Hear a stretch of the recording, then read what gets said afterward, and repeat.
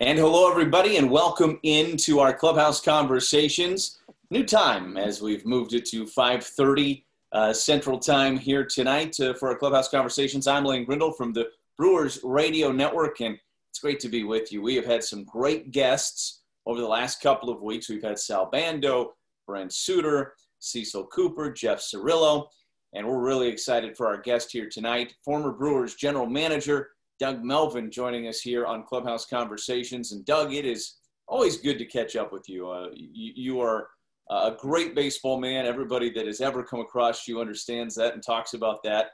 A man with many stories, many experiences in the game, and we're just looking forward to talking a little baseball with you tonight. And it's good timing because the Crew won 3 out of 4 over the weekend with the Chicago Cubs. Good to see you, Doug. How are you? Yeah, good to see you, Lane. I always said these interviews are great coming off a winning streak. You know, the timing is good. They've had a good weekend in Chicago and hope they can get it going again and keep it going in Minnesota. But looking forward to sharing some thoughts and talking with fans and yourself.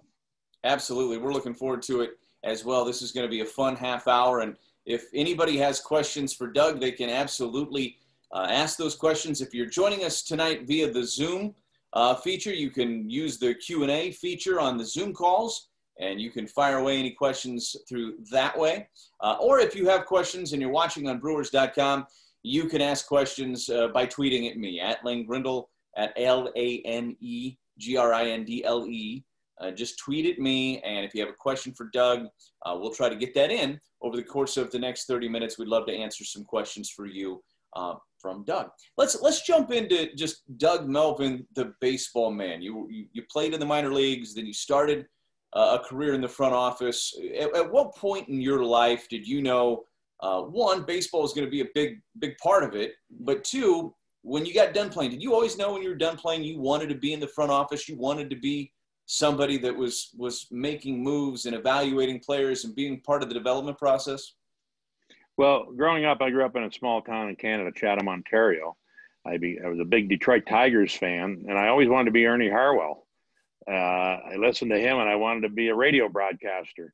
And as I was playing Little League ball, Ferguson Jenkins was from our hometown in Chatham, small town of 30,000 people. And when Fergie started becoming the star player, Hall of Fame player he did, then I really gravitated to thinking, boy, I'd love to maybe play pro ball someday. And I signed a contract for $1,000. At that time, there wasn't a lot of Canadians opportunities to go and play baseball. So I jumped on that and I signed with the Pirates. I played with the Yankees for 4 years. But in about the 4th year of playing, I realized that I probably, in a self-evaluation, understood that to myself, I probably wasn't going to make the major leagues if I wanted to continue to play minor league ball. And I made that decision after 6 years of playing. I went to the farm director and Jack Butterfield. His son, Brian, is a third base coach, I think, with the Angels now. But Jack was a farm director, and I just said, Jack, I think I'm ready to hang it up, but I want to make sure, will you confirm I'm not a major league player? And he confirmed it. So, and then at that point, my wife and I, Ellen and I, got married. We moved to Canada, and Jack called me a few months later and said, Doug, we'd like to have you come back, and if you're interested, and George Steinbrenner is creating a job called the Eye in the Sky. And at that point, I went back. I threw batting practice for the Yankees and then did defensive charts. And I had a walkie-talkie up in the press box area and down to Yogi Berra in the dugout, who was a bench coach, and we would defense the outfielders that way. But because George Steinbrenner was big into football. He was a big football guy. And he always said, how come football has coordinators upstairs and they can see the view of the field and baseball doesn't do it? So we were the first team to do that. That was back in 1979, the Eye in the Sky. Now, they don't have it anymore. They wouldn't allow that. They don't allow iPad. I guess they do allow iPads in dugouts now. I'm not sure. But back then, we were the first team to do it. And then we did it for about 5 years. And then they put out that we couldn't do it anymore. But anyway, that's how I got started, and very fortunate to be with the Yankees, and then became a scouting director and realized I wanted to be into the player personnel part of the game. When you were explaining that, I was like, that just sounds like a football coach up in the skybox, yeah. looking down on the field and trying to figure out who's cheating where and where we might be able to get an advantage. And so, and it's not shocking that George Steinbrenner would come up with a position like that. He was a big football guy, and so that's not a shock at all.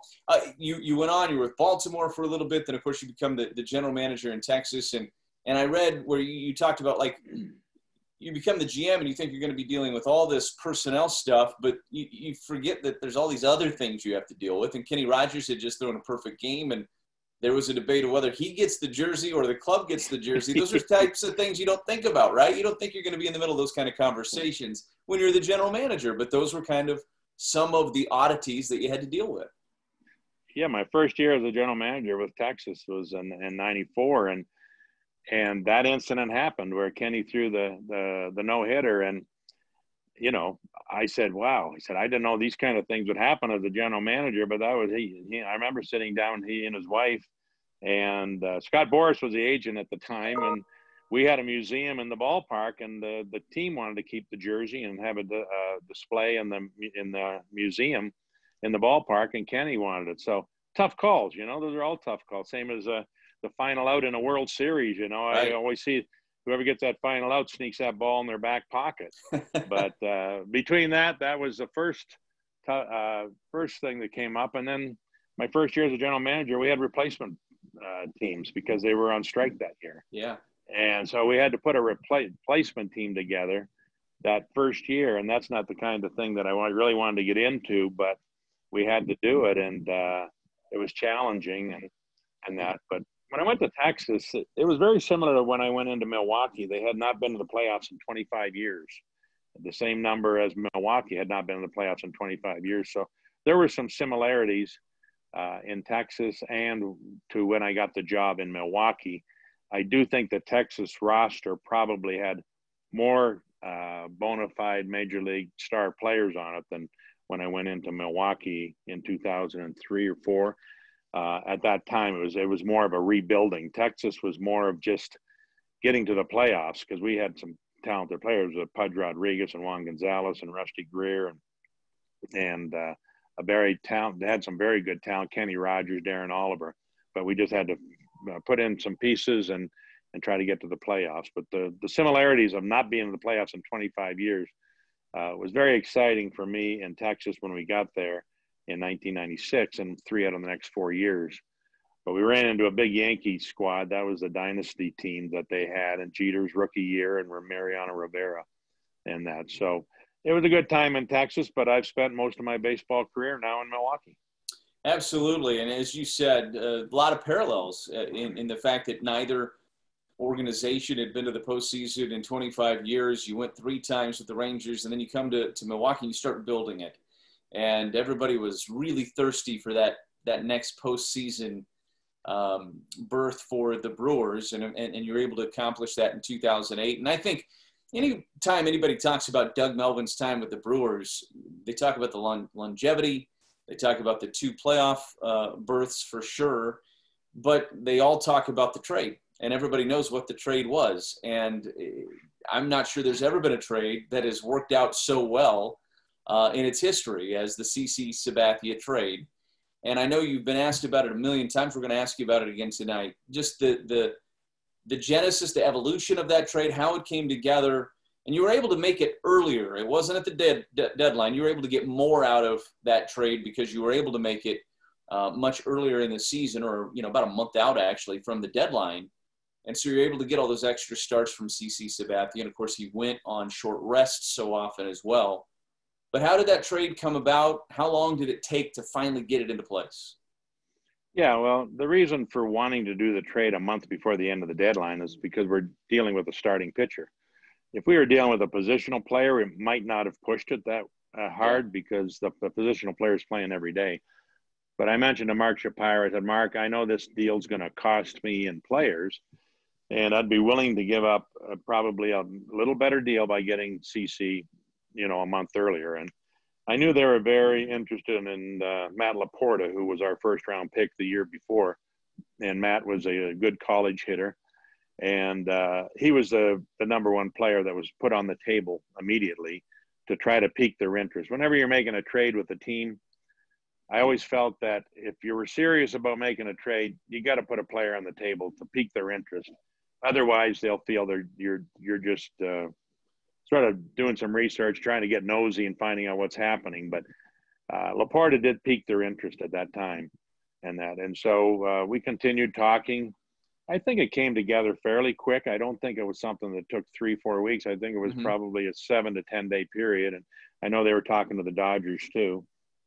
And then the interesting part of the deal that I just talked to Ken Rosenthal, asked me about it 2 weeks ago. I guess when he called me, he wanted to go over that trade again. But it was when we had player to be named later.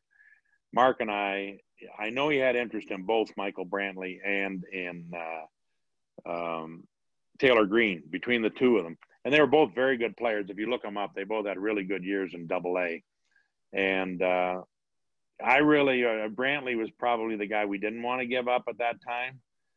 But we did like Taylor Green a lot too. But Michael was a year or so younger. But what we decided on is I said to Mark, how about if we do this? If CC takes us to the playoffs, you get the choice of the two players. And if we don't get to the playoffs, then I get the choice of Taylor Green or Brantley to go to you, and then we'll keep the other one. And that sort of closed the deal for us. There was two other players, Zach Jackson involved, and then Rob Bryson was another player that was on a list of 3 or 4 players. And I think LaCroix was on that list of players, but they chose Rob Bryson, a young right-handed pitcher who had a good arm. So that's how that deal materialized. And, I think that, was I surprised that we were able to get CC? I did feel there was momentum to the deal with Laporta and the possibility of Taylor Green or Michael Brantley. And Zach Jackson was one of our top draft picks too at that time. So I felt there was momentum to it. But when we made the deal, deals in July elevate your clubhouse atmosphere. I think sometimes teams sort of expect it anymore. But some years you just can't make a deal. It doesn't happen for certain reasons. But that's the deal. CC walking in the clubhouse, and he came in and was with us the next night. And you could see the energy in the clubhouse just picked up so dramatically when he came aboard. And then watching his performance was just unbelievable. There was nobody that expected that kind of performance that he gave us. You just mentioned how it impacts the clubhouse, and it takes me back to 2018, the Brewers, right before the All-Star break. They're right in the midst of everything. We know how that season ended up. And we're in Pittsburgh, and I'm actually walking across the Clemente Bridge with Stephen Vogt on our way to the ballpark. And Stephen and I are talking about all the different rumors that are out there about this trade or that trade. Manny Machado was a big name at that point in time. And not talking about any particular name, Stephen just said, here's the thing. As much as we're a really tight-knit group, if the front office goes and makes a couple of big deals to supplement this group, we're going to embrace it, because that means they know we're a winner. They know we can take this a long ways, and that only helps us. And I think that speaks to that. I mean, I think it's the front office signaling, right, that we believe in this group. We think this group's got a chance to go a long ways, and so we want to give them everything that they need in order to do that. And some people might look at it a different way, where they think, hey, we just want this group to be the group. But I don't think most competitive athletes look at it that way, do they? No. I always felt at the front office, I said, if the team was playing very well and they're busting their tail every game and they're playing hard, then as a front office, we had to bust our tail every day. We had to play hard. We had to go out there and say, let's help the team, reward the team. Maybe we can get somebody that come in and help us. Yeah. And that's the way I always felt. If the team wasn't playing well, that was always a little bit of a tough situation, because the team's not playing well. Maybe the player could help you get over the hump, whatever. It was just a little bit different as opposed to when the team was playing well. And that year when we got CC, the team was playing well. They were playing about as hard as they could play, and we just needed additional pitching, and he stepped in and helped us, because I think it was that year was Giovanni was hurt that year. Gallardo had hurt and was missing the whole year, and so we needed the extra pitcher at that time. Doug, Rick asks via the Q&A option, he says, of all the great players you were able to bring to the organization, looking back, who would you say was the best draft pick or free agent? Best draft pick or free agent. Well, those are things that I always don't think of at the time. I thought Mike Cameron was a very impactful free agent for us at the time, and Jason Kendall too, just because they were tough ball players. They brought a mental toughness to our ball club, and when the two of them came in, it was something that we had a good group of very young players. With Prince and with Ricky and the Corey Harts and the J.J. Hardys, and that we had a young team, but we didn't have that veteran presence that we needed. And Kendall and Mike Cameron brought a toughness to a ball club about how important it was to win. We're just not going out there to play. So, maybe they're not the big splash names that people would think, but they were two very talented players that brought something to our clubhouse. From a makeup standpoint and performance. They both were heads up ball players. And I think they made everybody else, when it was game day, you knew that our guys were going to be ready to go out there and step on that field. Jason Kendall would not let up. And you remember Mike Cameron started pulling the shirt tails out, which meant that there was a hard day at work. And I think it was his dad who worked, and he pulled the shirt tail out and go home. And that's when that thing started about pulling the shirt tails out. So they brought some camaraderie to the team. But I know going into each game every night, you knew with Jason Kendall and Mike Cameron that you're going out to play hard and you're out to win every game. Talking to guys from that era and over my 5 years with the Brewers, I've talked to plenty of them. And in fact, I just did an interview with J.J. Hardy maybe about a month ago. They all bring up both of those guys, but a lot of them bring up Mike Cameron as one of those guys that helped turn them into the professional ball players they were later on in their careers, that he was the guy that just had such a huge impact on them. And you can tell, everybody in the game that spent time around Mike Cameron has immense amounts of respect for him. And that's a good name. That's an interesting one, but certainly some of the draft picks, Lane, would be, Brandon Woodruff was there being 11th round pick. We didn't have as much success on our top picks, but we had a lot of success. Our scouts really dug deep, and we had some success later with the Scooter Gennett was a later pick. Lorenzo Cain was a 17th round pick, I believe.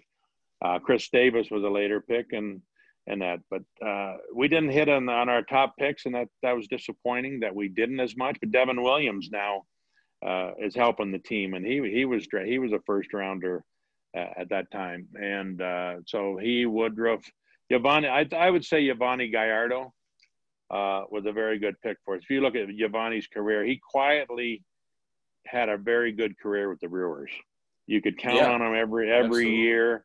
You could count on him every year. He wasn't a guy that just got overly excited. He just went out there and pitched every game, kept you in games. And you can't forget the series against Arizona, when he went out there and won and pitched two big games when we needed it the most. But I remember at the time, Giovanni, I don't think he was the first round. I think he was a second round pick or a comp pick.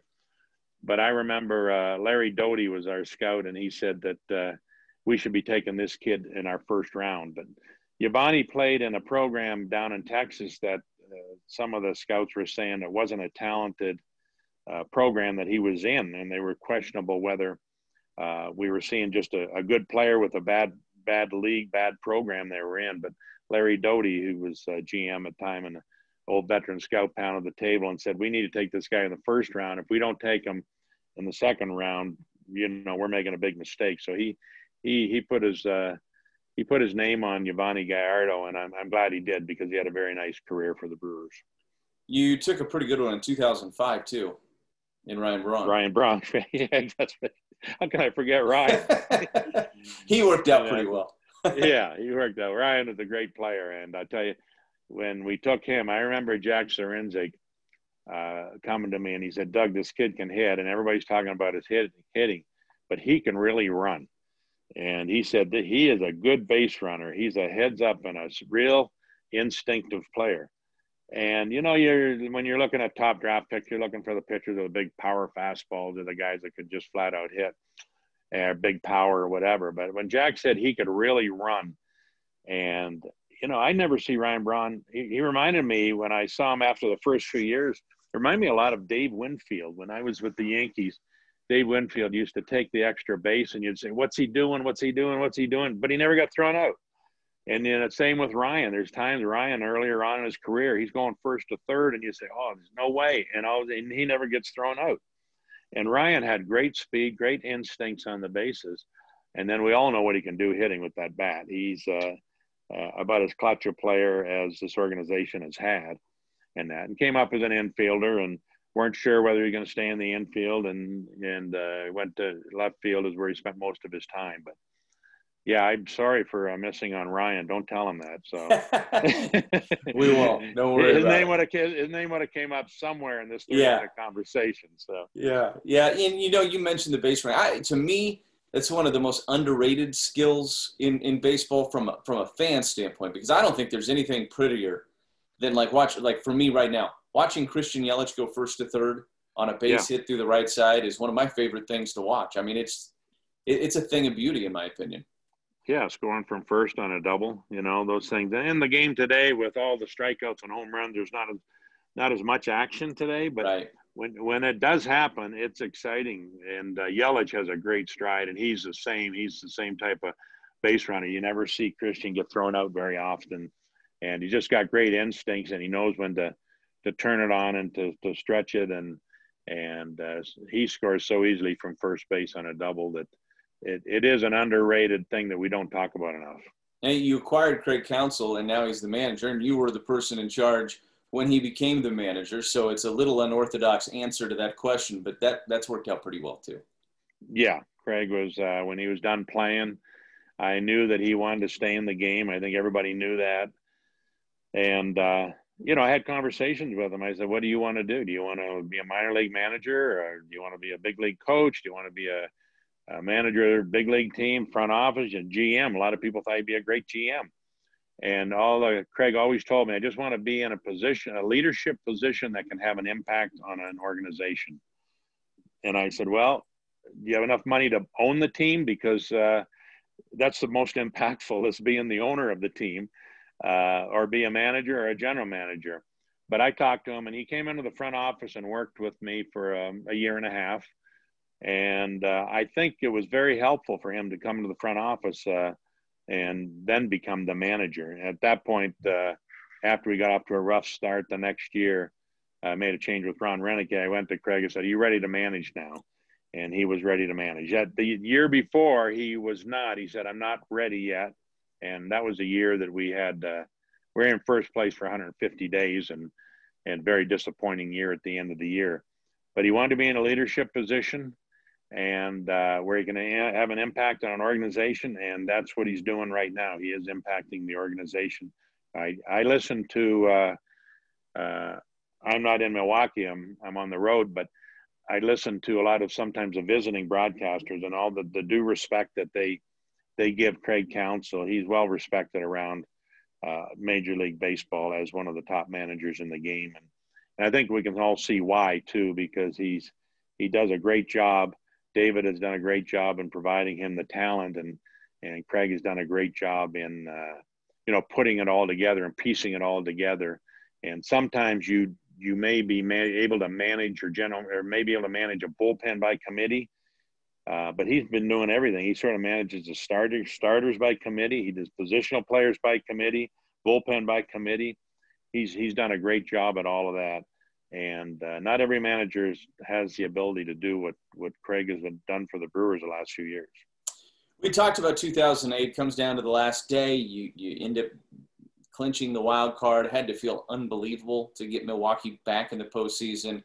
And then 2011, it's a little bit different stakes because it's for the division title, but it comes down to the last day again. Did it feel like deja vu with Ryan Braun doing his thing and everything else that came with those two 162s? Yeah, well, he had so many clutch hits, with him and Prince and Ricky and Corey Hart and the players we had. They all came together real well during that period of time. But yeah, just the last game when you're winning, we won 96 games the year of CC, I think, and that. But we had to win that game, I think, to avoid a playoff. I think with the Mets. Yeah, I think it was that game. And Ryan, just came up with so many big hits.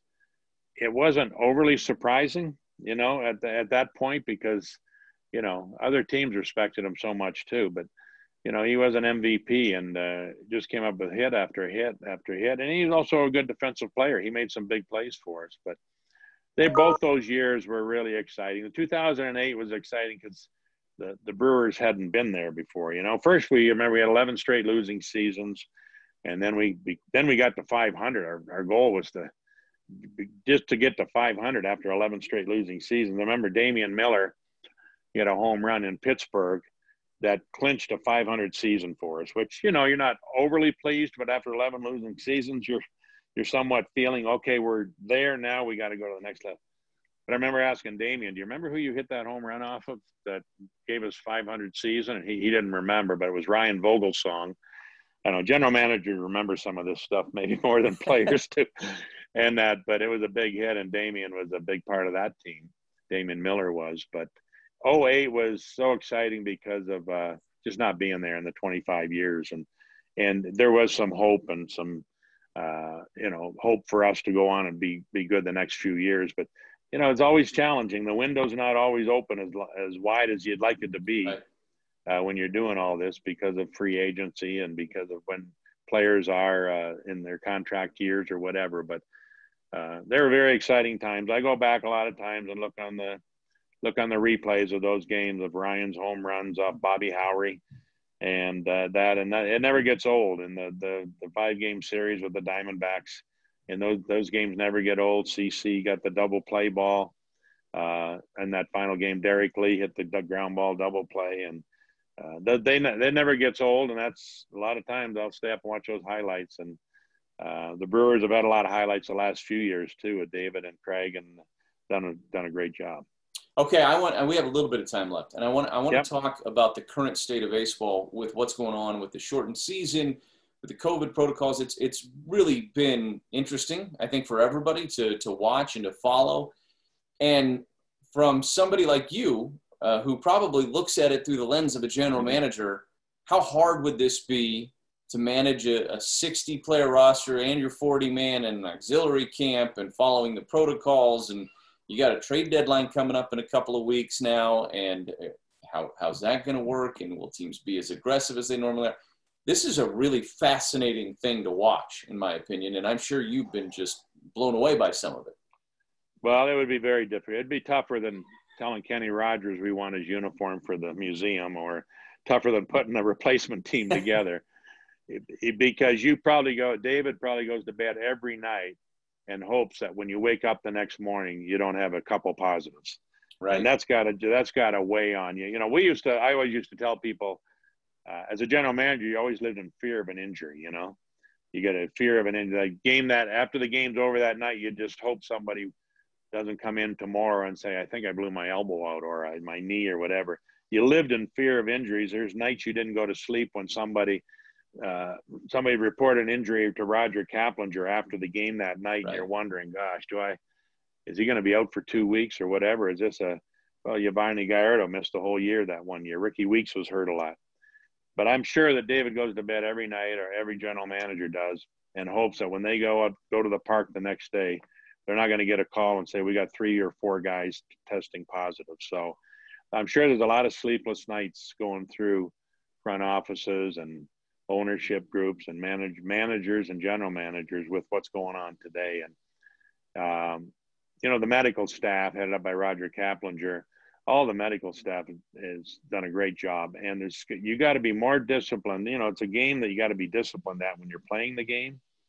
You got to be more disciplined away from the ballpark than ever before. And that's always a tough thing to put through a young player's mind, the discipline that's required if you want to continue to play and collect your paycheck and continue to play for the love of the game and continue to play for the industry. You need to be more disciplined than ever away from the park than you've ever been in your whole career. And so it has been very tough. And as I said, I hate to see when there's a couple positives and then the team doesn't play for 4 days or 5 days and whatever. And I had mentioned to someone that we need to get this straightened out before the playoffs, because I just don't see how it would be very difficult and very challenging to have what's happened recently where a team has to not play for 6 days. That would be very difficult in the playoffs. So I hope that this all gets straightened out and doesn't happen once the playoffs roll around, because I've enjoyed watching the games. There's intensity to the games. I've enjoyed watching all the games. I enjoy watching and I'm hoping the playoffs are going to be the same way, with a lot of intensity that teams have shown. Doug, do you think a baseball bubble can work? I know there's been people that have talked about it. Nobody on record of any official capacity yet, but it's been floated out there a little bit. Do you think that there's a logistical way to pull off a bubble when it comes to baseball? Well, I talked to John Hammond, former Milwaukee Bucks GM and Orlando Magic GM, about the bubble just 2 days ago, and he said it's worked very well. They've done a great job. The only problem I see in baseball is I don't see how you can play all those games in one ballpark or even two ballparks. They'd be tearing up the field, and the condition of the fields might not be proper. I could see considering regional bubbles where maybe West Coast teams go from San Diego to Anaheim to Dodgers ballpark. Maybe there's a regional bubble in that regard. Midwest, you got the Miller Park, you got two Chicagos, just to try to minimize travel. I could see that, where you don't have to get on airplanes, you don't have to airplane to a bus to the hotel, whatever. Maybe you can, even if they're close enough, you might just do a road trip, go and play, and go home that night, like we used to do in the minor leagues. But I could see a regional bubble being a consideration. Rob Manfred's got so much on his plate as a commissioner. I'm not making recommendations for them, but it would be hard to do in one city. I've seen college tournaments in one city before, and the fields are torn up. Right. 3 days later, when you've had 4 ball games every day for 4 days, it's hard to keep those fields. And the other part of it is too, if you got one field and you have rain, all of a sudden you got 4 games rained out. Yeah. Right. If you're in a regional bubble, you might be able to play a game in the afternoon or one at night. So, one city, I would think it would be difficult, almost impossible. Doug, a couple quick questions for you before we let you go. Take 08 and 11 out of it. Do you have a favorite memory during your time as the general manager of the Brewers that really stands out to you, that maybe is a little bit more unknown or a little bit different of a story besides the very obvious ones? Those two are clearly going to be at the top of your list, I would think. Yeah, they are. Well, I think just getting hired and getting the opportunity to be the general manager of the Milwaukee Brewers was special for me, in my mind too. I got fired in Texas and getting a second chance, and Wendy Seelig hired me. And then I got to thank Mark Attanasio for this a couple of times. I said, Mark, you inherited me as a general manager, and I'm still with the Brewers.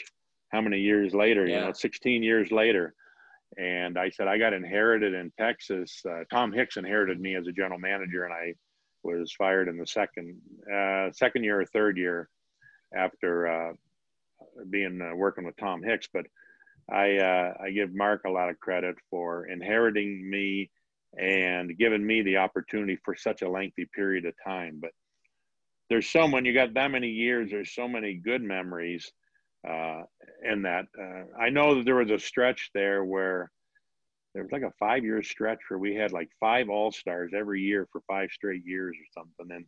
And that's a real credit to your scouting staff, right, to your player development staff. I always thought we had one of the top player development staffs in baseball, because if you look, we didn't hit on our top picks, but I named a lot of picks later in the drafts that guys got them to the big leagues, and that's the real credit to them. But Wendy Seelig giving me the opportunity to come into Milwaukee, because it's such great history with Milwaukee Brewers and Milwaukee Braves baseball, and to be with a franchise and be with that many fans. I think drawing the fans of, the other part of it is the years you played in front of 1.5 million, 7 million, 7 million, 8 million, drawing 3 million fans in Milwaukee was a real thrill too. And that's away from the field, but it's the fans that came out to watch the games And it's always very rewarding for a general manager. If they're getting that many fans coming out watching, I think they like the product. So. Absolutely. Yeah, there's no question about that. Hey, kind of a personal note Yep. for you. A couple of years ago, you became an American citizen, which I know was a cool deal for you on a personal level. We mentioned earlier in the interview how you grew up in Canada. You were a Canadian citizen up until just a couple of years ago. Your time in Texas, you worked for a future president for a little bit, and he goes on and becomes president. Did you hear from W when you became an American citizen? Yes, I did. Dan Larea and people had helped out, and when I had a U.S. citizenship party, my wife put on for me. We had about 30 people in the backyard, and I had a letter from George Bush with my picture on it, holding the American flag, and he wrote me a beautiful letter that I have framed and signed from him, because he had hired me in Texas. He was one of the 3 ownerships at the time back in 1994.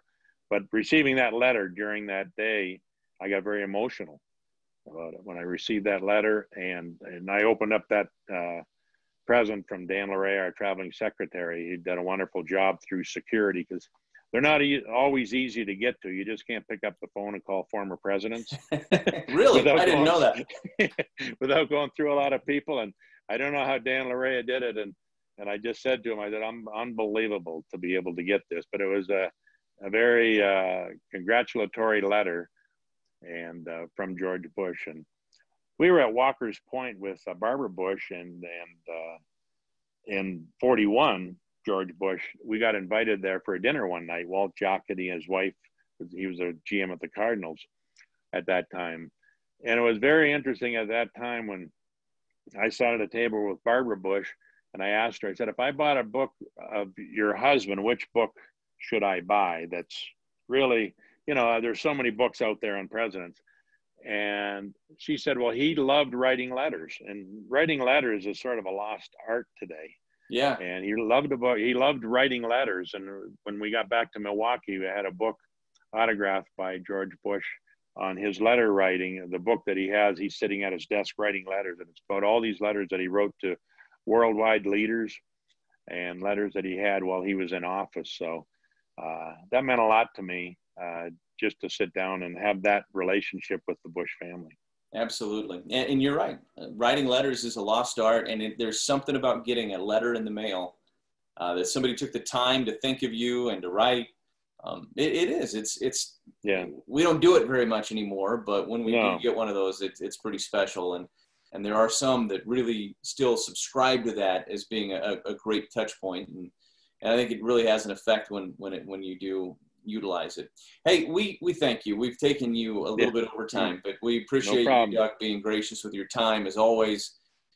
You're one of the great guys in baseball, and we're really proud you're still a part of the Brewers organization. Will be for a long time, and thank you for spending some time with us here tonight on Clubhouse Conversations. Thanks, Lane. I enjoyed it very much. Thank you. You bet. Doug Melvin with us here on Clubhouse Conversations. There will not be a Wednesday episode this week. We will be back with you again next Monday, and we'll be announcing that guest at some point later on this week. So check out the social media channels as we bring you that name in the next few days. Thank you for joining us here tonight. We have certainly appreciated it. A big thanks to Doug Melvin as well. That's going to do it for us. We will talk to you tomorrow night as the Brewers get set to take on the Twins in a 3-game series in the Twin Cities. Have a great night, everybody.